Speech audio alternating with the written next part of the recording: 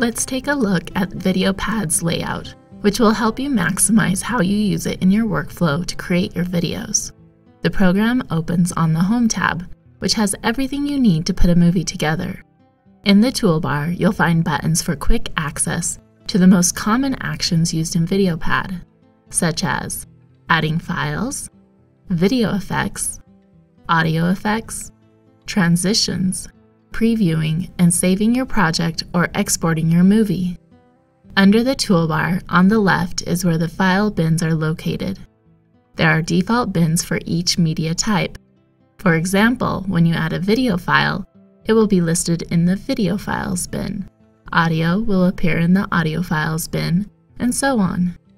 If you work with dual screens, you may prefer to move the media bins to your other screen.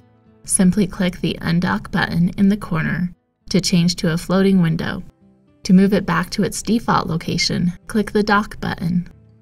To the right of the media bins is the Preview panel. When a clip is selected from either a bin or from the sequence, you'll see the preview of that specific clip in the Clip Preview.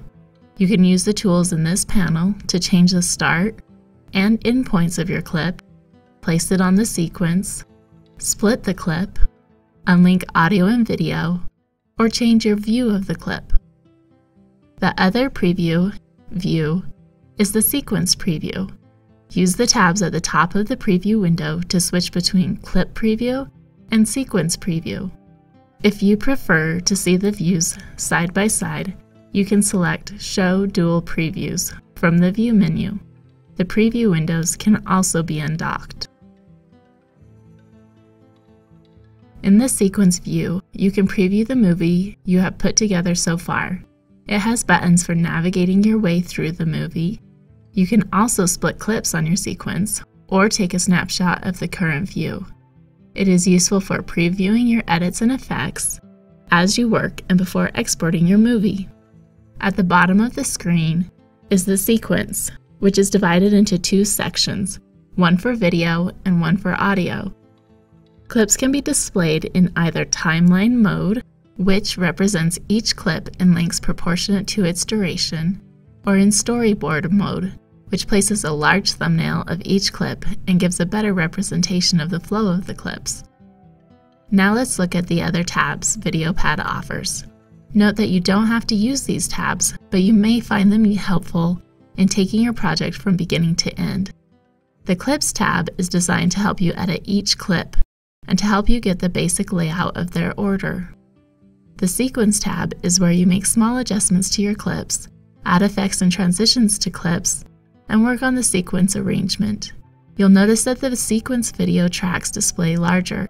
This is to encourage you to add video overlays and achieve the exact look you need for your movie. Once your sequence is done, you'll be ready to work on the Audio tab. The Audio tab is similar to the Sequence tab, but displays the audio tracks larger in the sequence to allow you to mix the best soundtrack you can.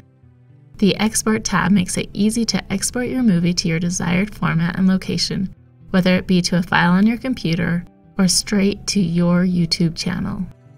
The Suite tab gives you access to more NCH software programs that are related to video creation.